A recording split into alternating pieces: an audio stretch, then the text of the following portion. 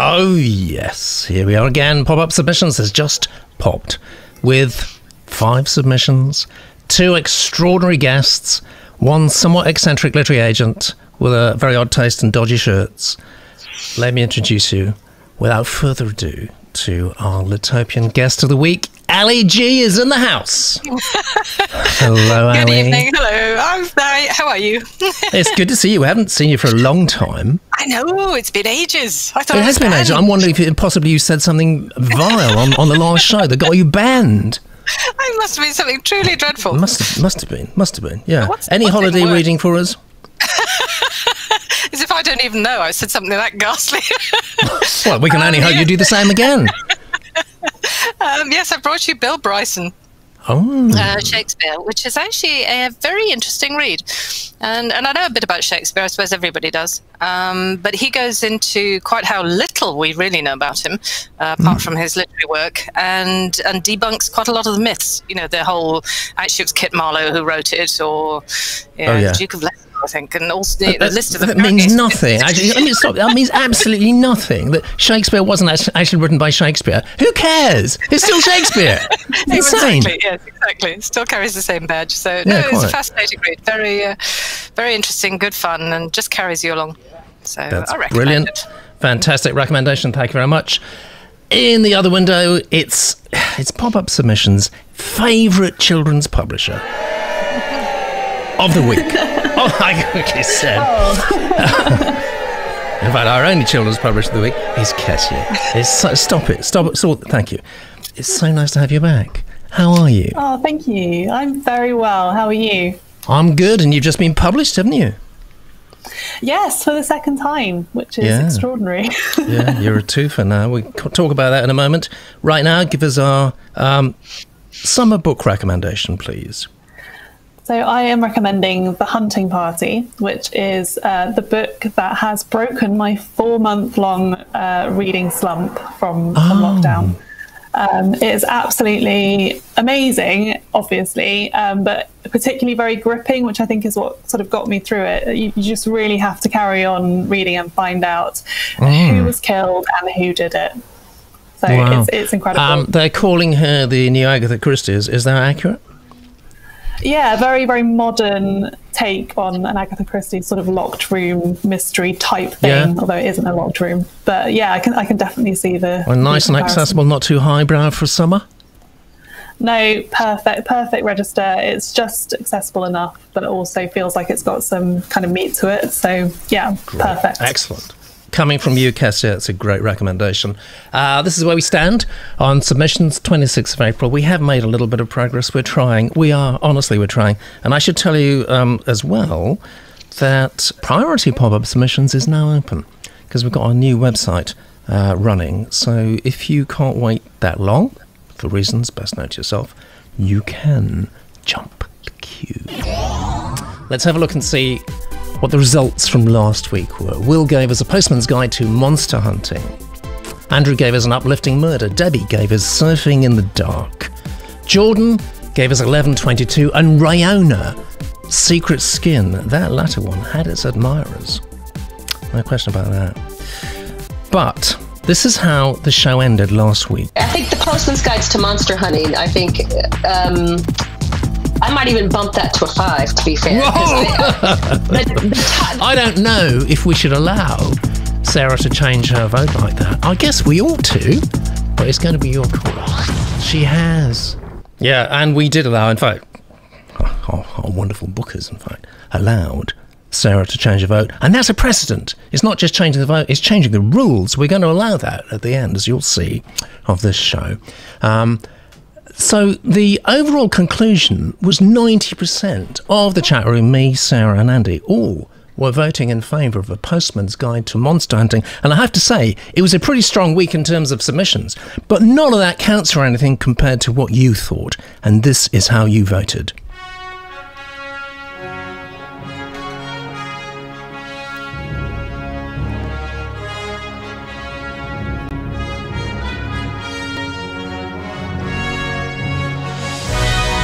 Yeah. Look at that.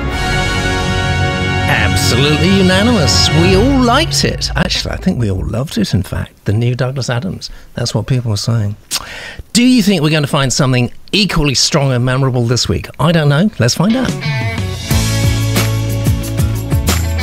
Hi, my name's Peter Laws. I'm the author of the crime fiction series featuring Matt Hunter, and it's fantastic to be here on Pop-Up Submissions. Now, here's a writing tip. I would say get perspective. Realize that writing isn't the most brilliant, most important thing in life. Before I became a writer, I used to see published authors and think, oh my goodness, if only I could be in that world. And now that I'm in that world, it's fantastic and it's wonderful, but it is not the be all and end all. It's a job like anything else. So try and get perspective, I would say. That's important. Well, that's Peter Laws, who's also a Reverend Vicar. This is our first submission. It's epic fantasy, and it's from William Brian Johnson. There's a QR code, so you can scan that, go straight to it. I don't know where it is, by the way. It's a website, whatever website William wants you to go to. It's called The Dark Cry of Aristid. Aristid. And this is William's blurb. In the small northern frontier of Elta, a late summer storm wipes out the crop and livestock.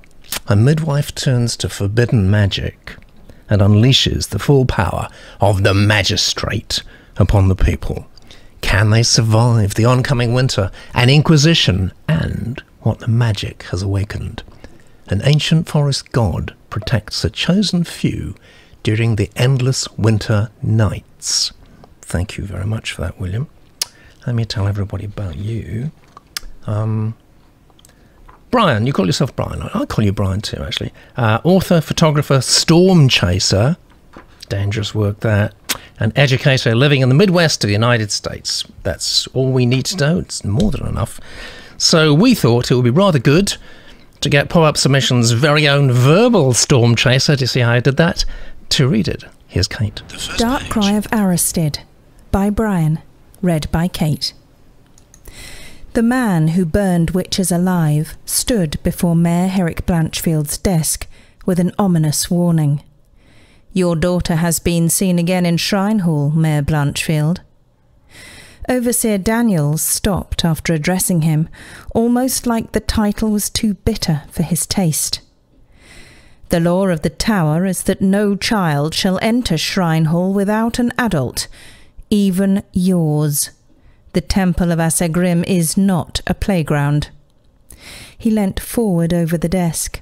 This is your final warning. Overseer Daniels, the head of the tower and the head of a small group of knights stationed in Elta, stood less than a foot away. He had a way of looming over the villagers, making sure his shadow fell across them, while terrifying them into submission.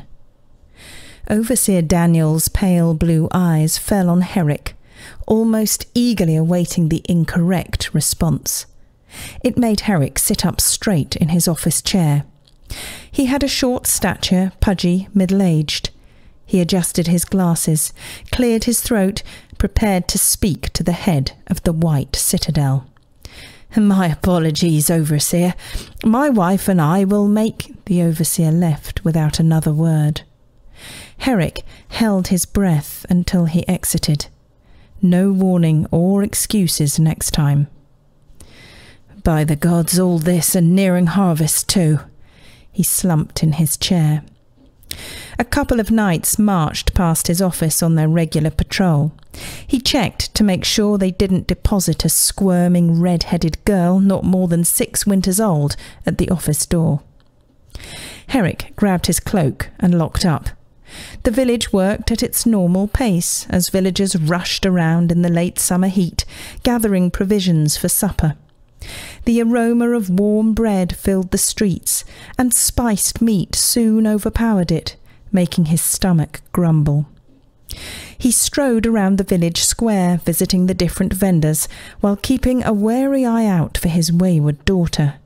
Some stopped him to offer a hello or to complain about a knight's heavy-handedness or outright abuse. The White Citadel moved half of the Tower Knights to the front lines of a war that lasted longer than the Elder's memory. In their absence, the remaining knights grew merciless. A year had passed since Herrick was elected as village mayor, and the complaints against the knights began. His election almost caused an armed response from the Tower because their puppet, a man named Loach, was voted out and disappeared that night. In his absence, the Tower sought revenge.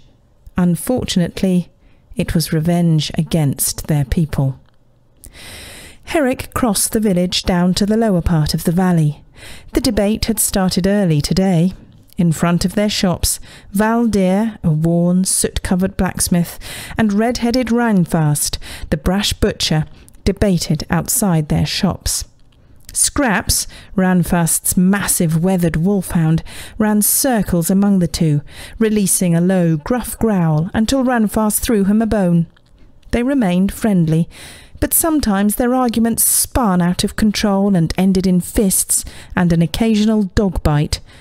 Other times a knight ventured nearby, making Ranfast back off his anti-tower rants.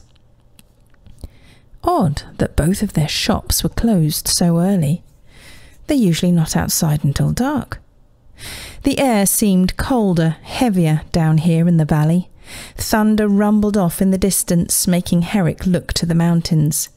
The sky, pockmarked with fluffy clouds, appeared the bluest in memory. Deep blue, like the forgotten sea not far from the witch's forest, not the deadly pale blue of the overseer's eyes, a sign that storms were drawing near. "Afternoon, Mayor," Ranfast greeted. Herrick looked at the butcher and waved. "Have you seen Alistril?" No sign of the little firehead. Did you lose her again?" "Did you hear about Noel?" Valdir interrupted in his usual severe tone. "He went out on a hunt this morning," Herrick replied. "Did he get anything?" "They can't find him," Valdir said. The blood drained from Herrick's face, and a feeling ran up his spine like falling through the ice in winter. "What happened?" "Corden said they found blood and animal tracks leading off to the Delirium Forest." Noel's wife, Audra, was ready to birth in the coming weeks. "Oh, gods!" Herrick exclaimed. Well, yeah, anything leading to the Delirium Forest is probably not good news. That's what I've learnt through my years. Did it grab you, Ali? Not yet. I thought the blood was competently done, and forbidden magic. It all sounds, it's being unleashed, etc. It sounds okay. It's been done before, but it's, they're still running in it. But no, I thought it started reasonably well with the characters and the wayward child, etc. And then we got a backstory dump. We had a whole pile of information we didn't need. And I also found all of these names. I mean, I counted about 6 before I sort of slightly lost count, within a handful of sentences. And suddenly we had just all these names flying around, which were unfamiliar.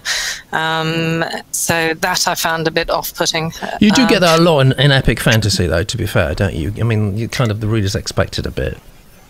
I think so, but not kind of that many all in one go, because there were several which could have been pruned out. And I think it is just distracting, and you begin to sort of zub them instead of really connecting with them. You just kind of go zip. So I found that annoying. There were quite a lot of deft brushstrokes, and it was competently written. I thought there was a good level of skill, as it were, in the writing, but just not in the storytelling itself. So. Okay. Well, I usually try to get a feel of how my guests are going to vote. In your case, I have no idea, actually. You got from 1 to 5 points. What are you going to go for? Ooh, isn't that tricky? Well, if Sarah's allowed to change her mind, I could vote whatever I liked and change it again in 5 minutes. We have a precedent. So. Yeah, we do. Only once. You get to do that once at the end of the show. That's all. Oh, you've just made that up. That's not fair. Yes, I did. That is not fair. Okay, I'm going to be... I'd be somewhere between a 3 and a 4. It's competently written, but I'm not thrilled by it. But I don't know. You feel if you can hang in there. And find out also things like what era it's set in. After a while, you begin to think it must be in the old days because there's knights and stuff, but it's not clear at the beginning. So I'm going to be kind and, ooh, am I going to go for a 3 or a 4? Oh, indecision this early on. I'm going to be kind and go for a 4. 4? Well, yeah. I mean, you're in a good mood. You're in a good mood. I was. No. You said 4, and you got to stick with it. You read me as there we go. If she revises her vote down at the end, everyone's going to hate you, and you're never going to get invited back on. I'll invite you back on. Dear, oh dear. We need a Simon Cowell figure, don't we? I'm too soft-hearted. Ali, you're our new Simon Cowell. Look, I've just given a 4. Yeah, exactly. Yeah. That's true. Yeah. That's true. Yes, thank you for bringing me back to reality. Kesia. Yes, and how kind I am. Well, I love high fantasy in general, but I'm not convinced this was the right place to start. It felt a little bit administrative to me, starting with some news of something that happened off page, as it were. I did like the first line. I thought the man who burned witches alive was a really cool beginning, but then the drama of that was just not really followed through. And I think I feel the same about the sort of excess maybe of information about different characters who presumably aren't going to maybe all feature that much in the book, and a lot of information about the war and sort of the political situation. I just kind of wanted to get into the character, and that was the one thing I felt was maybe missing from this. Yeah, I couldn't agree more, actually. So it's going to be a... I think I'm going to give it a 3. Yeah. I think that's what I'm going to do as well. Everyone said everything I wanted to say. I'm going to give it a 3. And I'll show you the collective vote in a moment. It's just not, the thing is, Brian, it's not compelling enough. I mean, it's up to you. This is your show. It's your show. It's not ours. I mean, if you don't send anything in, we just sit here like idiots for 60 minutes. I mean, and it's up to you to entertain us. You've got hookers. You got to make it a compelling proposition for the reader. And that's the difference really between fan fiction, which is kind of, of the readers, by the readers, and it kind of exists at a certain level, and commercial fiction, which has got to make a very clear proposition. And I didn't feel like coming through, hence the 3. Let's see what the current score is. And as you can see, it's 50% actually of the votes that have been entered. Now, the important thing I've got to say, if you're in the chat room right now, please do go along and vote on this submission and on each submission in the show. That's 5 times. You'll see how to do it. It's very easy. And your votes will have equal sway to anybody else's. Hi, it's Sarah Grant. I'm an author of books like Dark Parties and Half-Lives. I also have a younger series for young readers called Magic Tricks. And I have a tip for you, and it's about proofreading and editing your work. The problem all writers have, is we read what we thought we put on the page. So here are a few things you can do to make sure and understand what has actually found its way onto your page. Don't read for everything at once. I think it's impossible to proof for spelling, grammar, punctuation, as well as character plot. So take your time and read once for character, read once for plot or subplots, and then go through and do your line editing, your proofreading, that nitty-gritty proofreading that you need to do. Also, I find that putting a line in each sentence, I'm a print out the book at the very end kind of girl, and I put a line between each sentence, which makes me stop and read each line, because I think we tend to skim. And my final tip with proofreading and revising is read it out of order. I will put the chapters, I will print them out, and then I will move them around and read them out of any order, because I find that I'm fatigued by the time I get to the end of the book. So the start of my book is really well polished, but by the time I get to the end, I'm reading and editing quicker. So I read things out of order. And if I'm doing a shorter piece, I was doing a magazine article for Dyslexia, and I actually read the paragraphs out of order. And also, again, it's a great way to find out what you've really put on the page. So those are my tips for editing and proofreading. Thank you, Sarah. A lot of tips there, actually. Do what Sarah does and tells you to do, and you'll be a bestseller just like her. This is a thriller from Hunter. I'm going to say Hunter Liguore, but I might have mangled that. If there's any danger that I'm going to screw up your name, I will do. So please give me a pronunciation guide. That would be very helpful. I got a QR code there too. Scan that. Go there. Disintegrating Angels. Quite a short blurb from Hunter. 2 sisters fake their own deaths in order to escape an abusive parent. Only one is murdered. The other gets locked away in a psychiatric hospital with the killer. Okay, let me tell you about Hunter. Award-winning writer whose work has been received internationally, including Every Life, a 17-time festival winner in 2019-2020. Her story, Equanimity, was part of the Anthem series produced by director Hannah Walker-Brown in partnership with Sony Entertainment 2020. Worth looking for. Her novella L'Ultimo Polare was translated and published for readers in Italy 2018. She's writing for the next generation of readers who care about the world. Good. Well, hopefully it's not just the next generation of readers. Otherwise, we are totally buggered, aren't we, really? Can you say buggered on YouTube? I just did. Caring about the world. Absolutely. That's something, desperately trying to find a link here. That's something that our reader does. Yes, it's Robert. The first page. Disintegrating Angels by Hunter. Read by Robert. Jamie. Rave had me cornered against the window, the shatterproof kind and unopenable. Less than 48 hours inside the little ward, and I was about to learn who was boss. "What side are you on?" Rave demanded, holding a pillowcase noose while shooting me a look that said she wanted to choke me with it. She was bigger and stronger than me, with hair shaved around the sides, the top long and braided, bangs covering up an eye. "Other side?" I had no clue what she was talking about and pushed her off when she tried to pin me down.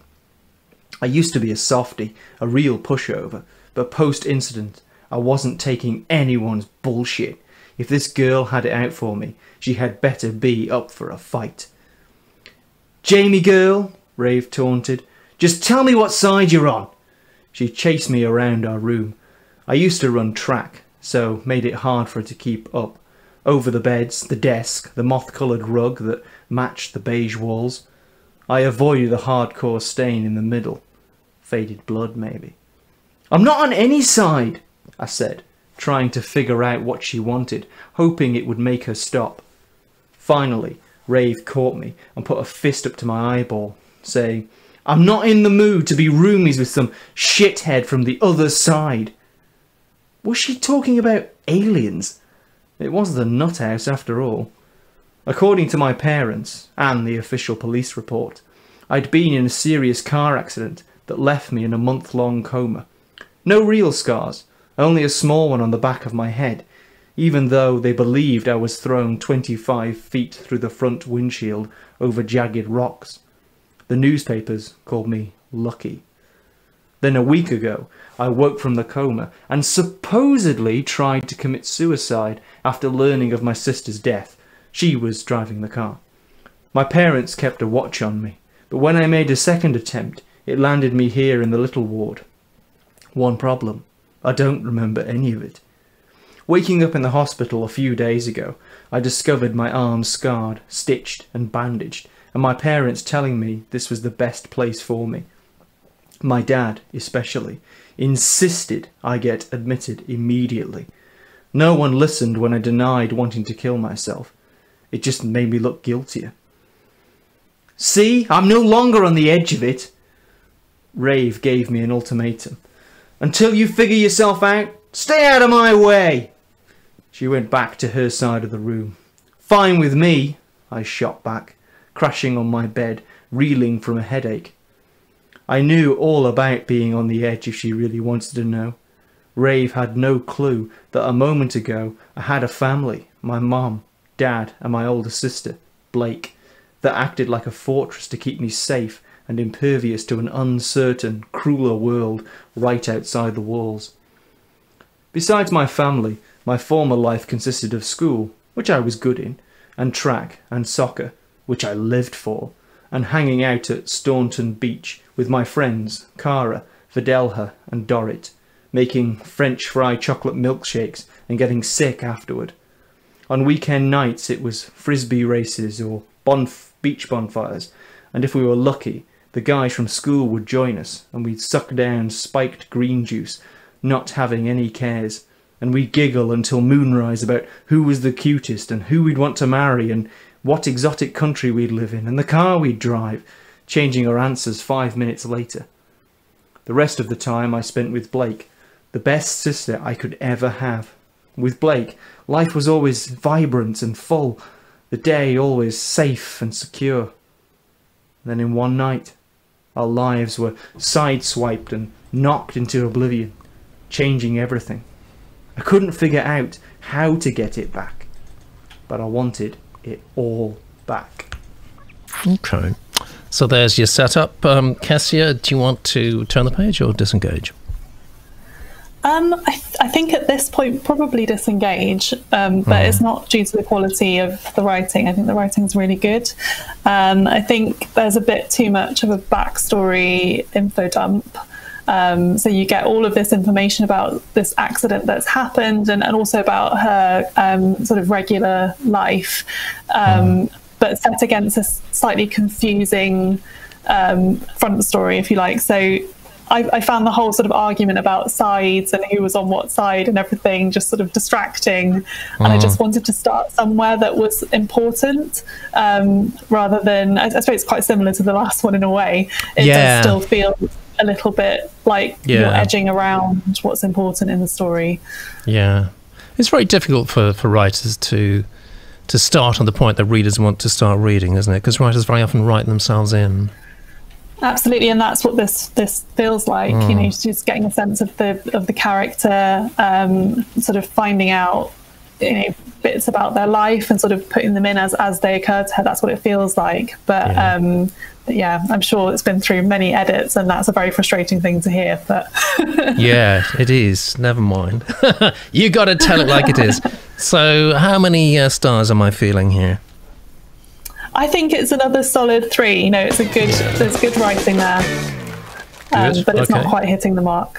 That's encouraging. Ali? I entirely agreed. I mean, we seemed to be starting with a bit of action, but we did end up with a huge piece of info dump, which was, as far as I could work out, just completely irrelevant to what was happening. And if some of those things we needed to know, I mean, if we'd had that passed off in dialogue, perhaps started with a car crash rather than a conversation.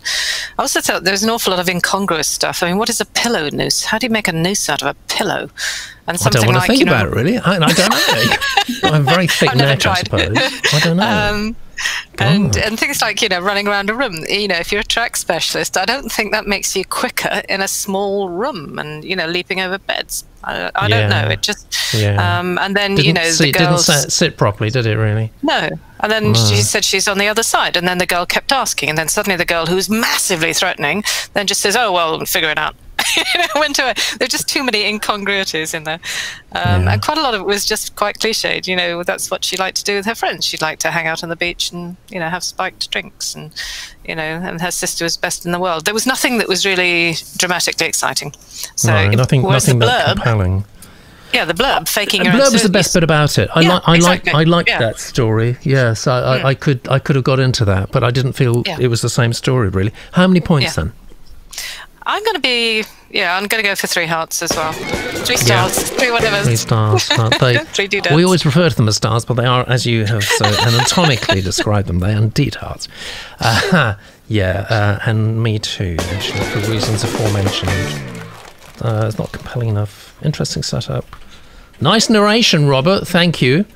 But, just sort of summary stuff, Telegraph and so on. Whatever Sam Goldwyn said about Telegraph is true. Let's move on to the next one and keep our fingers crossed that this might be a 4 or even 5 star.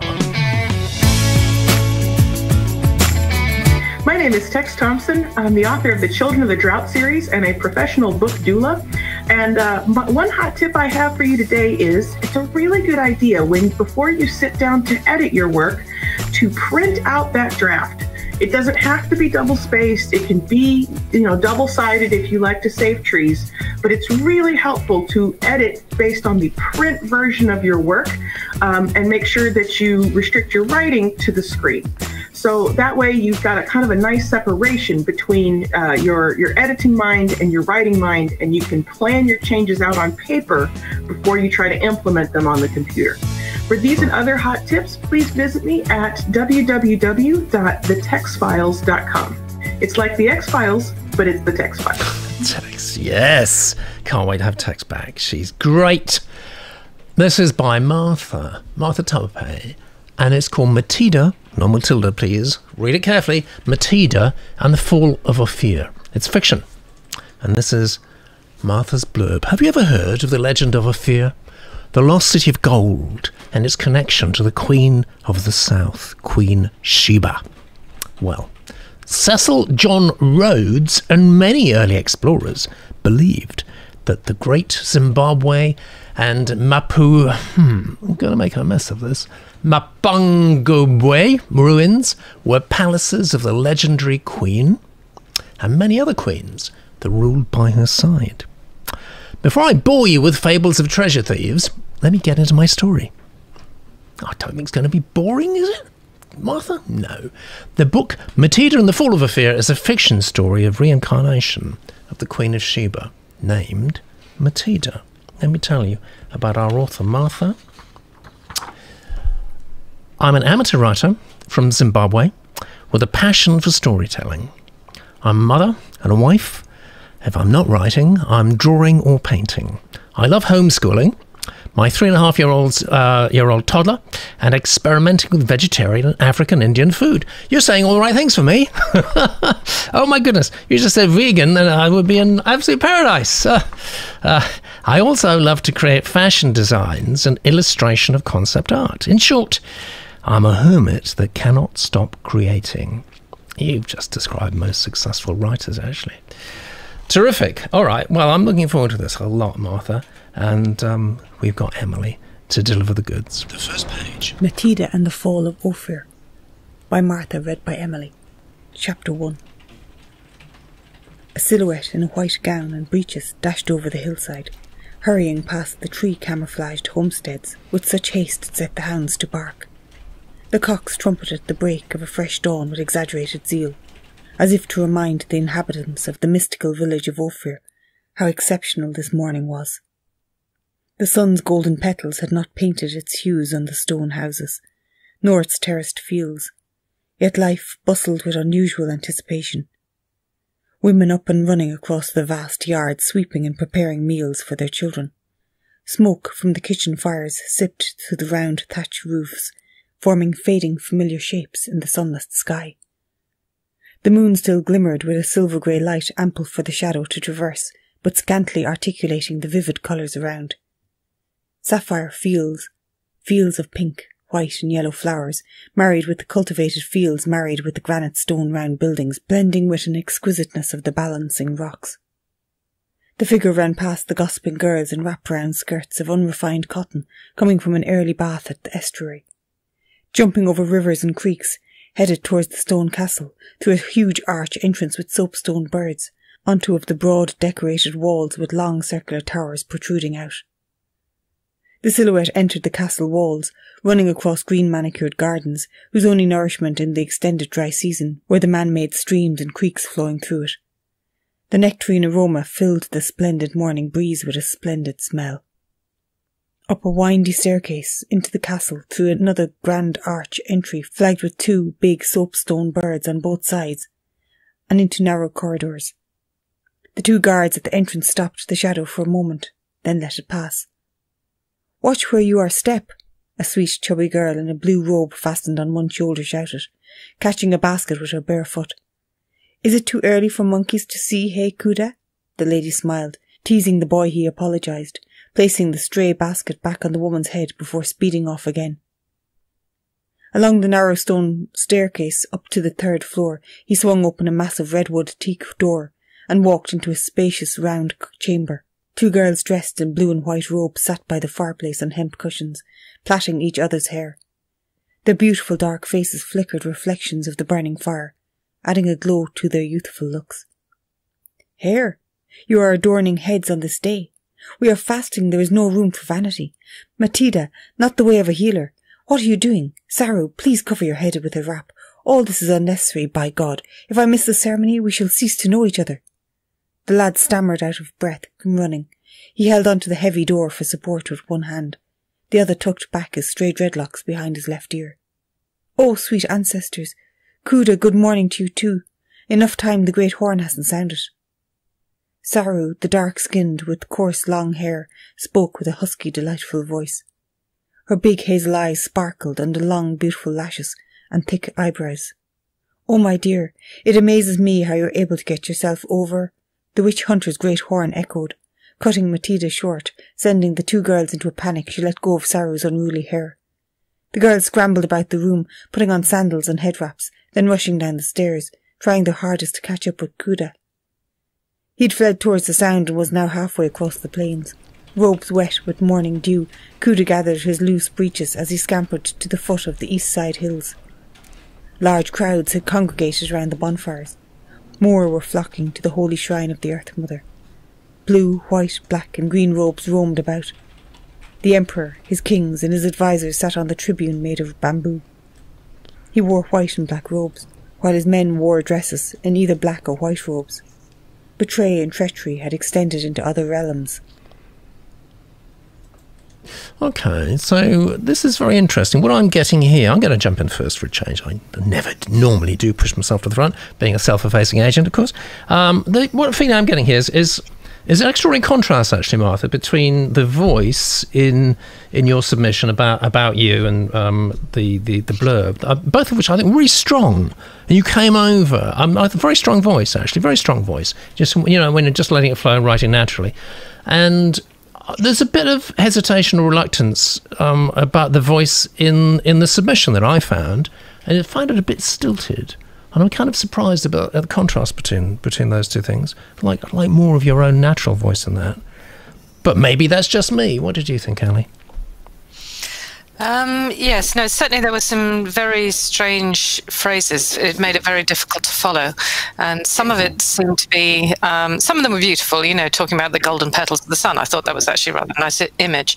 But an awful lot of it just made it feel really quite disconnected and having to concentrate quite a lot harder than I felt you should have to for a piece like this. Some of it I felt was being almost artistic for artistic's sake. Kuda didn't get named till right at the end. It would have been quite useful to know who this boy was a little earlier on, when he was being a shadow, an artistic shadow. And at the end of it, I know really nothing about the main character at all, except that if it's Kuda, that he can actually run rather well. I know quite a lot about the geography of the building, and I know quite a lot about the day and the sun and the breeze, but I know really nothing about you don't the need to know story quite itself. that much. I mean, there's an exquisite sentence here. Sapphire fields, rivers of pink, white and yellow flowers married with the cultivated fields, married with the granite stone round buildings, blending with an exquisiteness of the balancing rocks. That's a hell of a sentence. It's nicely constructed, but it's kind of dead. It hasn't got the same voice that Martha's got in her submission. Just my feeling. What did you think, Kesia? Yeah, kind of echoing, I guess, what you both said. I loved some of the descriptive language, and at various points I was thinking, actually, this is really good, and I'm really enjoying just the sort of the cadence of it all, and the there's various bits of dialogue that feel really realistic and give you a sense of place. But apart from the sense of place, I wasn't getting much else, and I would have liked more of a connection to the story or the character. Basically the same as what both of you said, and there was a bit of sort of repetition and a bit of sort of overloading the reader, I think, with lots of sensory information, when actually less is sometimes more. Yes, exactly. That's absolutely right. And there's a literal there as well, which is never a good idea to send in a submission. Actually, it just sends the wrong message. Really, you don't have to be dealing with people who are complete sort of anal retards. I mean, the fact is that if there are literals in your submission, then people get the impression you haven't really bothered with it. So why should they? It might be unfair, but that's what people think. So what do you think then, Kesia? Out of 5? Well, I'd be tempted to give this a 4 because I think it's slightly better than the other two in terms of the potential. So I'm going to go with the 4. So there we go. Well done there, Martha. What do you say, Ali? I'm going to go for a 3. 3? A bit disjointed. Okay, I think I'm going to go with 3 too, because I was really full of expectation there. I liked your voice a lot, Martha, in the submission, the covering letter, the bio, and so on. It's very direct, communicated person to person. I wanted that voice to continue. You don't need. Sometimes writers think, especially new writers, that they have to adopt a writerly way of writing, and that is absolutely wrong, because it will kill your voice. It'll take your voice absolutely out of the submission. So there we go. Let's have a look and see how we're scoring so far. The great chat room vote will be added right at the end. Okay, so we're tying at the moment. Dark Cry of Aristid and Matida and the Fool of Ophir are both on 50%, but we have a way to go yet. But I think before we have a look at our last two submissions, we should have a word with Kesia, see what's going on for her. Oh, look, this is what's been going on for Kesia. Yes, so Jasmine de Villen, who won the Costa Children's Book Award back in January before all of this happened, is coming out with her second book in September, which I'm really excited about. So I just thought I'd drop that in. Would that happen to be a Chicken House book by any chance? It certainly is. And of course, I'm Jasminder's editor, so that's why I'm shamelessly promoting this book, which is also if you can't, amazing. who can actually? Yes, that's brilliant. Isn't that fabulous? And I mean, more good news as well. You're a two-time published writer in your own right now. Yes, I was just extremely excited to have my second book out. Your first book, of course, We're Bound by Stars. It's been a weird time. Go on. Very weird time to be published, but it's so this is another standalone YA fantasy. You might be familiar with my first book, which is We Are Blood and Thunder. This is set in the same world with a new set of characters, so you don't need to have read the first book to understand the second. And it is a tale. Ali. Yes. Oh, yeah, dumb. Go on. She's got it. She's got it, folks. It's already done with to the show. I'll be reading along, so. That's absolutely brilliant. How do you feel, Kesia, when you discover a new manuscript? What happens in those first few words, sentences, paragraphs? What goes on? I think, it's tricky to say in the first few words, but sometimes with the first chapter, you kind of feel instantly that you've found something really special. It's really exciting when it does happen. Isn't it? And of course, that was kind of the way with Jasminder's first book, Asher and the Spirit Bird, which I plucked out of our Times competition pile, which is a competition for unagented, unpublished writers. So the equivalent of a slush pile, I guess. But I just instantly knew that it was really, really special. Her writing was really different, and it needed work. But just want to press you on that. What you say? You instantly knew. Describe that sensation. I think it's a gut feeling. You know, when it's almost like when you start a movie that you kind of know that you're going to love, like even you've just seen the opening credits, but something about the music or the way they've chosen to present the credits just makes you think, I always get this feeling anyway, it makes you instantly think, I'm going to love it. Me too. Yeah. Me too. That's where you're trying to get to, writers. You're trying to get Kesia to feel just like that, and she's not the only one. I mean, agents feel like that too when they discover something special, and it's what we live for. Actually, it's what we live for. So this is your second book. Are you going to carry on and do more? Hopefully, yeah. I mean, I'm writing something very different now, sort of a product of lockdown. I think that I've had to sort of diversify a bit in terms of genre. So I'm writing something that's a bit scarier and a bit more contemporary as well. So. Be very interesting to see where that goes. I'll keep you posted. Definitely. You publish from 7 to YA. It's quite a big range. Yeah. What about illustrations? We often get submissions with illustrations. How important are they when you look at a manuscript? I would say not important at all, because we usually commission illustrations separately. So it's rare for us to pick up. I don't think we ever actually have picked up an author who is also an illustrator and have them, both write and illustrate their book. I mean, it happens, but I think particularly for picture books or that sort of early readers stage, whereas I think once you get to 7+, they are novels, and often the illustrations are quite scarce anyway, and usually just black and white. So it's just kind of not quite that area. But certainly have huge admiration for people who can even remotely illustrate their work. I can't imagine having two such amazing talents. So to a lot of unpublished writers, I mean, the publishing industry seems like some sort of bastion, you know, sort of fortress publishing with huge, great high walls around the outside and do not, you know, keep out signs, basically, do not disturb us. So how, you know, what's your best advice to an unpublished author who wants to get the attention of an agent or a publisher? Do you accept direct submissions? Do you encourage them to do that? You've just had this competition with the Times. Give us some encouraging words.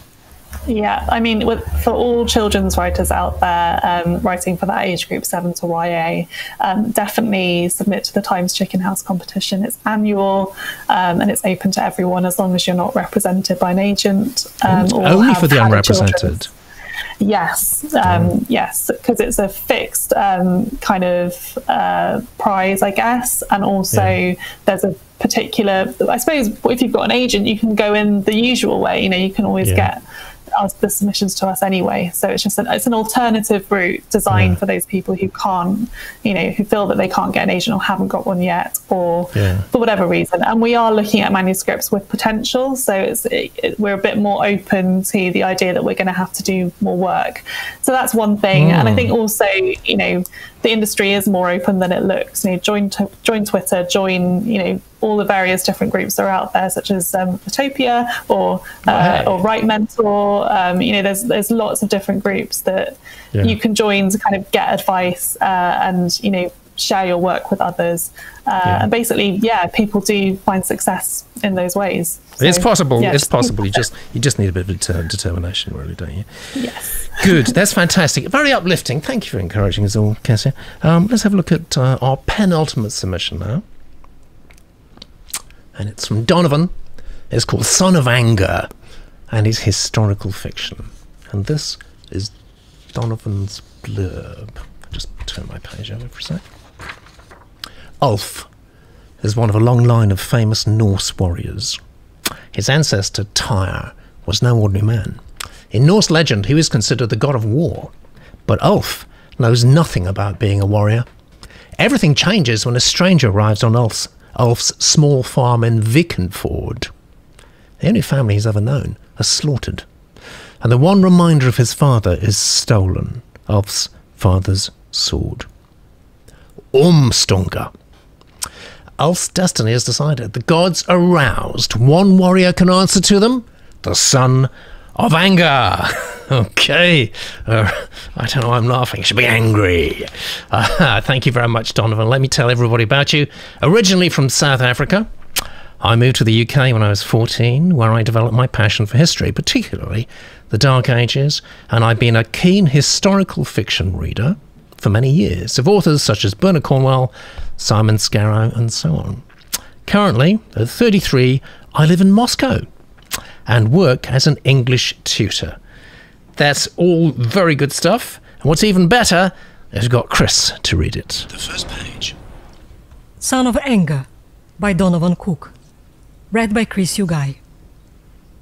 Olaf held his axe to his side, his shield in front of him. His knees bent as he constantly shifted weight from one foot to the next, ready for anything. The man before him wore only a faded tunic and loose-fitting trousers, armed with a spear and shield. From the way he held his spear, it was easy to see the young man was not an experienced warrior. The young man stood rooted to the spot, his legs stiff like the roots of a tree, while he looked for a weakness in Olaf's defense. Even though Olaf was a farmer, he had been a warrior once. He had felt the crush of the shield wall and hot spray of blood as his enemies died in their own shaken piss. "Come on, boy. You're going to attack or wait for me to die of old age?" Olaf provoked the boy. "You scared of an old farmer?" The young man screamed as he attacked, aiming high with a lightning-fast spear thrust. Olaf ducked low behind his shield, not having enough time to lift it. At the same moment, he lunged forward onto his oncoming attacker, punching out with his shield as soon as they collided. The reverberating sound startled the cows as they grazed in the nearby field. Birds scattered from the barley they had been feeding on, screaming their discontent at being interrupted. The young man grunted as the air was knocked out of his lungs and was sent sprawling backwards. Olaf smiled as he watched his nephew lying on the ground, gasping for air like a fish out of water. The boy lacked skill, but he was fast. He could be a fine warrior, as his father had been. Bjorn had been a great warrior, the champion of Jarl Thorgils, the Jarl Olaf had once served and who ruled these lands.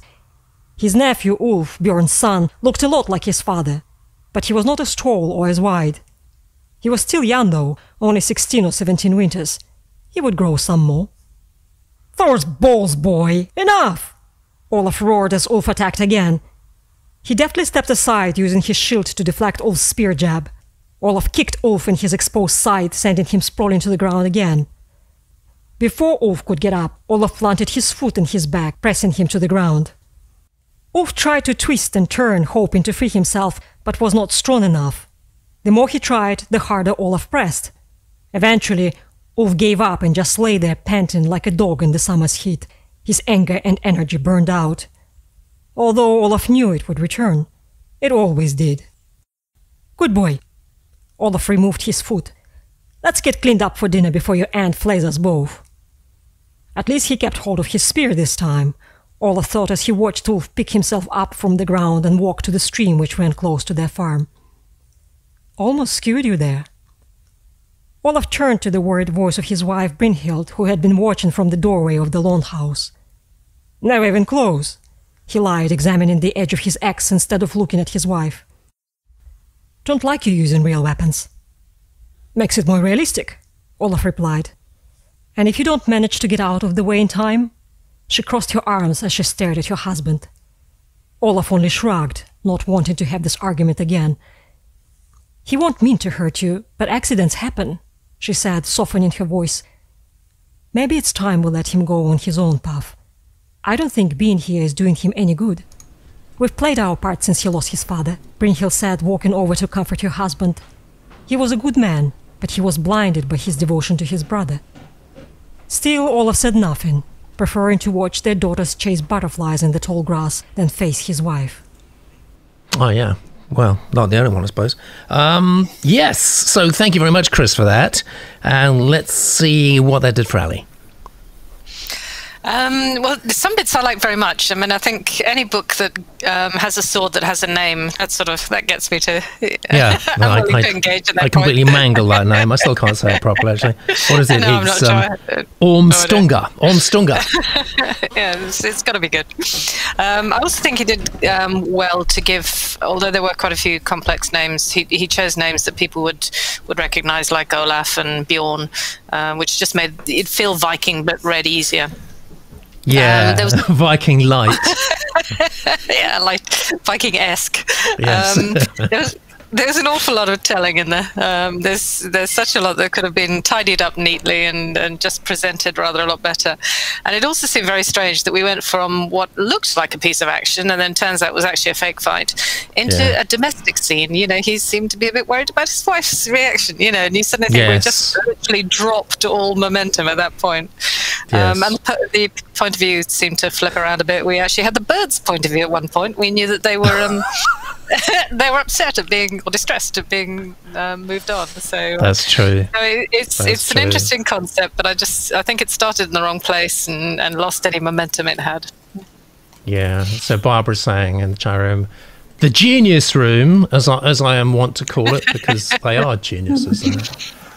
Steve White, just before Barbara says, a very old kind of story, very traditional, deep roots in folklore. Barbara says, I'd like more character and less action. Several people agree with that. Johnny, a bit too much of this training. Well rendered, not a lot happening. Nice sense of family, says Kate. A few cliche similes in there, like fish out of water, panting like a dog. But on the whole, Martin enjoyed it. Let's see what Kesia thought. I thought it was good as well. I think I would have liked, again, more of a sense of rootedness in the character, more of a fixed point of view, and possibly for the stakes to be higher, perhaps simply by withholding the information that this is a fake fight for a lot longer. I think that would have been much more exciting. And I don't know I guess we don't have a sense yet of what the stakes actually are for this, you know, the sort of training scene. Like what's wrong, what could go wrong, and what could, you know, what you want a sense of, like, the peril in the first page, don't you? You want a sense of, like, how this could go wrong. So yeah, I think that's kind of what's missing, but I thought it was really well written, and I like the sound of the story overall, the sort of tale of vengeance. Yes, absolutely. How many points are you going to give it? I'm going to give it 4 points. 4 from Kesia is not bad. I don't think that we're going to get the same from Ali, are we?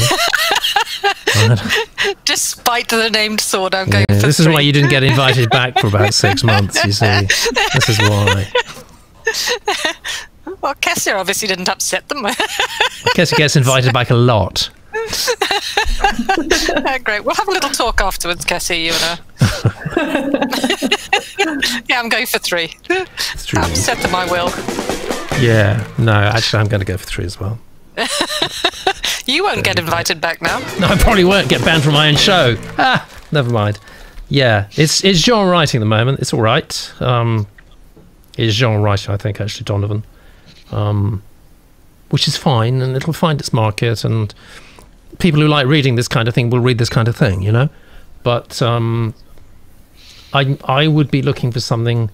My ideal sort of bestseller, really, is something that does have a genre, and you know it's going to find its base market, it's going to find its core market, fantastic, it's going to sell a few thousand or whatever to that market, but it's also got potential to break out, you know, to the so-called general reader, if indeed there's such a thing. But it's just got, you know, mass market potential. It's got the ability to say, you don't normally read sort of Norse fiction, but this is one you're going to really like. And you just have to look through the bestseller lists for years and years and years to see that's happening. I mean, you know, Scandi Noir, whoever reads Scandi Noir, well, it broke out because it had huge potential to do so.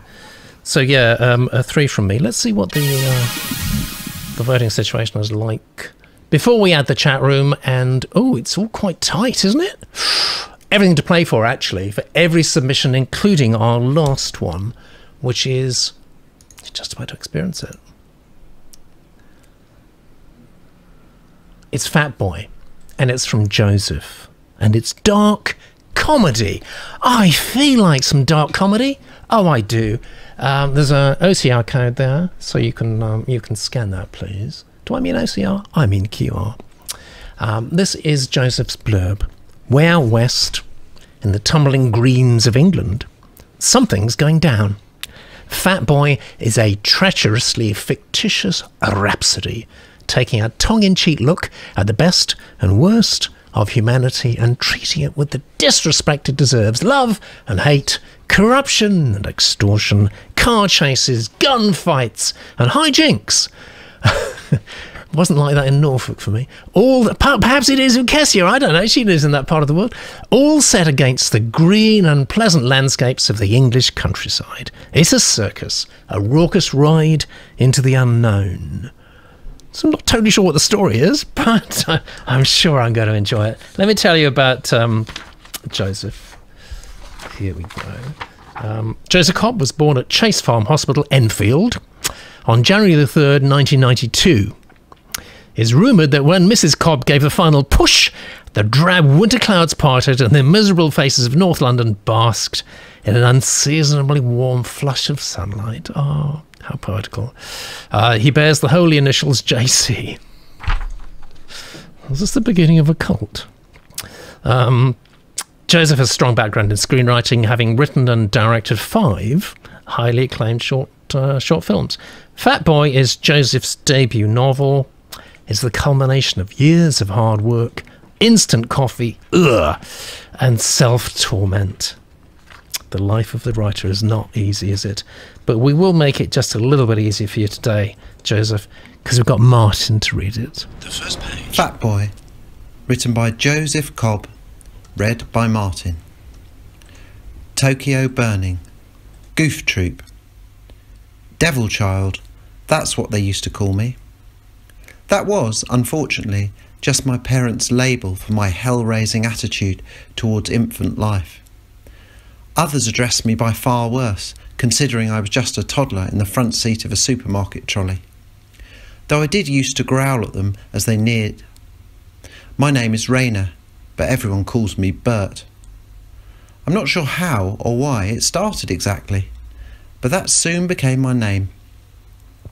I never knew my grandfather. He died years before my father's sperm were even stretching out for the big race, and I therefore never had a male role model or a father figure in my life. I mean, I did have my father, but he was an absolute bastard of a man. So maybe that's why I turned out to be such a bad egg. Or maybe it was due to my mother booming all 36 chambers of Wu-Tang Clan as she attempted the housework while I sat in my high chair inhaling R-rated hip-hop. Life moved slowly through most of my childhood years, subjected to my mother's resentment and rarely seeing my father for his everlasting work commitments. God only knows what unholy truths that phrase covered up. My dad was an elusive and shady fella. His suppressed ethics nudged him towards family life and providing a loving home for his wife and children, but his many demons shoved him towards the competitively priced girls lit up in red above Mad's sandwich bar off the Strawberry Way roundabout. He had his problems, his addictions, but he kept them hidden from us, a choice I've never really understood for such an openly corrupt individual. We knew what he was and what he did, but my mother, brother and I seemed contented in his absence and privatised hobbies. For we never discovered the bad he could have inflicted had he been a more consistent part of our family. Bradford-on-Avon was where we lived. It's a twee little town, about half an hour outside of Bath in the West Country.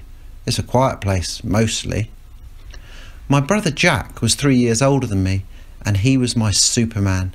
We were close, whether it was down to our shared experience of a mucky upbringing or just the fact that we were so alike. But either way, or both, we were dependent on each other. We weren't always troublemakers. There were times when we tried to be good and provoke an affectionate welcome from Mum and Dad, but we were persistently shot down. So we tended to act up, sometimes a little too much. Anything we could conjure up to upset them was seen as a great triumph. Mum got the brunt, though she wasn't one to roll over and take it. She'd give as good as she got. The infinity ring of stubbornness perpetuated by both sides was what caused, or heavily contributed to, the maniacal aura shrouding our crazy cottage in one of England's most beautiful neighbourhoods. Contrary to the classy decorations inside our home, my mother was a woman of simple pleasures, enjoying a glass of anything strong enough to submerge the pain she felt about her family's disappointments. She would meander around the house, killing time and all consciousness, slowly eroding her once treasured happiness. Oh, how she meandered, never changing pace nor pattern, but always glaring at my brother and I with a look of woe, and above all else, fear. I first noticed my mother's fear when I was 10 years old. Jack and I would play outside, from the moment we woke to the moment we were called in for yesterday's tea. We would explore and adventure whenever and wherever our imagination took us, which was usually just past the second farmer's field adjacent to our neatly kept garden. We would make camp, hunt for treasure, toss rotten fruit at the farm animals, whatever we wanted really. As long as we had each other, we could accomplish almost anything. We never did, but it was comforting to know that we could. Is it indeed? Is it comforting? I don't know. I'm not sure I drew comfort from that. And we're going to find out about the truth about life in the West Country in a moment from Kesia. But Ali, did that grab you? No, unfortunately it didn't. It seemed a slightly strange piece. All the focus seemed to be on the other characters, on the mother and how bad she was, and the father and how bad he was, and grandfather walked in only to walk straight back out again. He didn't seem to hang around to do anything. I thought there were some beautiful turns of phrase. I mean, this concept of you could comfortably accomplish anything, but you never did. Yes. And the big race, I like that. That got my attention. Yes, as it would most males, I think. Yes. Yeah. And so you've been called in for yesterday's tea. You know, again, it's quite a deft brushstroke to paint, you know, the family chaos. there was no hint of where we're kind of going with this story about what's about to happen. And I also felt it was a fairly generic family. We have an alcoholic mother, we have an absentee, very badly behaved father, and 2 wild kids. You know, we haven't got anything really radically interesting yet. Yeah. I'm not invested in the main character. I don't have any feelings towards them at all. I couldn't describe them other than resentful. You know, that would be the overriding. That's right. You know, that's what Barbara said right at the top, just about to scroll off. Barbara said that Sharon, right. I'm not getting humour yet, just resentment and some sadness. Yeah. And I was looking forward to, you know, the grand finale, dark humour, really a sort of a dick punch, really. Yes, I was really looking forward to that. But still, I don't know, typical of life in the West Country, Kesia? Well, I don't think so. I used to live in Bradford-on-Avon, actually. So did you? Well, you should know all about this. Yeah, it's very quaint. It's true. This for me, it wasn't funny enough to sustain the lack of story or drama. It felt a teeny bit self-indulgent on the part of the writer, possibly just a way of getting into the voice, and maybe later on a bit more structure and story will appear. But I did find myself, my attention slightly wandering, because we don't need the whole family history on the first page. It's just too much. We can't focus. So I think the thing is, it's amazing. Sorry, it's amazing how many submissions do start like that. Actually, you think that's just another one? Yeah, just another one. I think it's where you start, you know, chronologically at the earliest point you can possibly think of, and actually you should start where the story starts. Those words, writers of Kesia, should be engraved, tattooed on your heart, so that when you die and they take your heart out for anatomical observation, they'll see the words of Kesia Lupo. Those are absolutely vital words. How many points there, Kesia? I think I'm going to give this 2. 2? Yeah. Of Kesia, who is the eternal optimist, actually. She's giving it 2. I don't think I want to know what Ali's going to say. Oh, don't be like that. I said I liked some of the turns of phrase, and you know, and it was confidently, smoothly put down. Although there were quite a lot of grammatical errors, which tripped you up a bit. I'm somewhere between a 2 and a 3. I'm not sure I'd be unkind enough for a 2, but I'm not sure it quite reaches a 3. So I'm going to say 3 because I'm feeling kind. 3, yeah, and I don't know. It's very difficult for me. I totally agree with you, actually, Ali. I think the thing is, what I often feel when I get excited about a pitch is the corresponding disappointment is so much sharper. You know, you just feel it harder. So I think probably I'm going to go for a 2 as well. I know. I wanted it to be a bit more than it was, and it probably will be, actually, Joseph, when you've had a good revise of it, or workshop it, or something like that. The thing is, I don't know why, you know, so many of the submissions we've seen today, perhaps the majority of them, sort of make this, it's really, really simple, basic mistake. That, you know, millions of books out there and courses and you name it, and they all sort of start off by giving us an info dump. You know, maybe that's not the best way to start a piece of writing, but people still do it. Why do they do that, Kesia?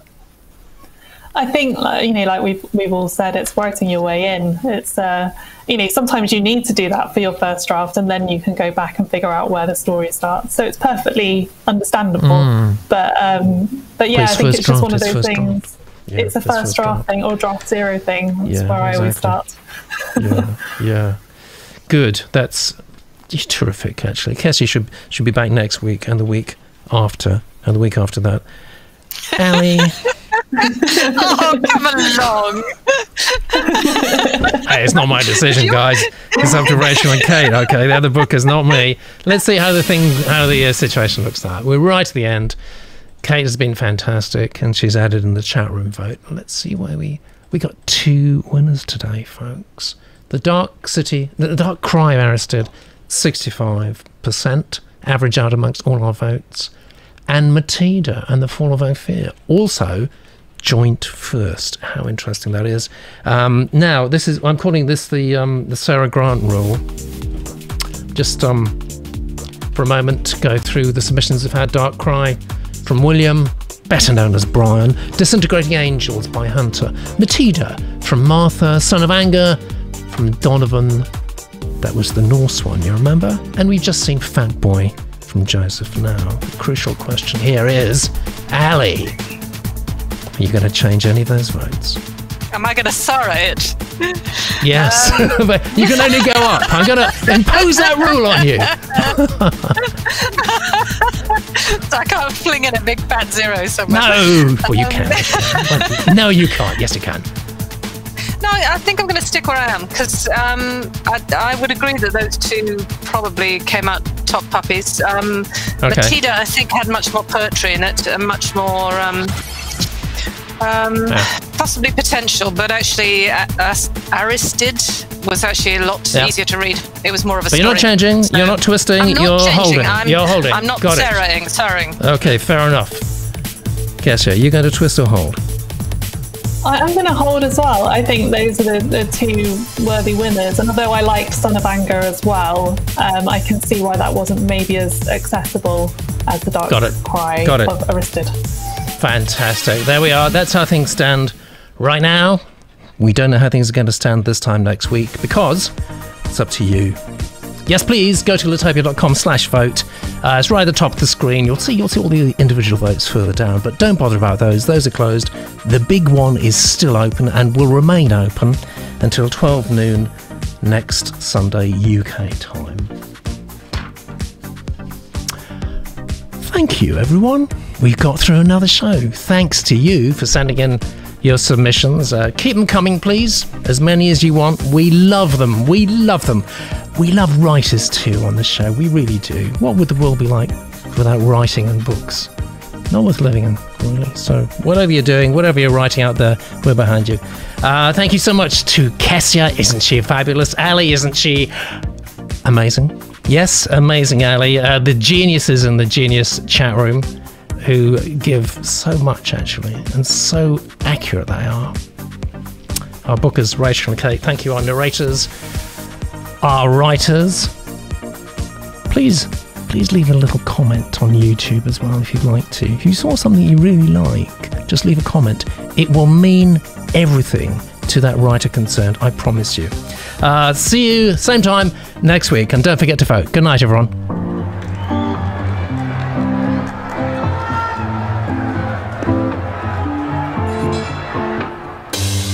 Cares and worries, careless words, trying to drive a wedge between us.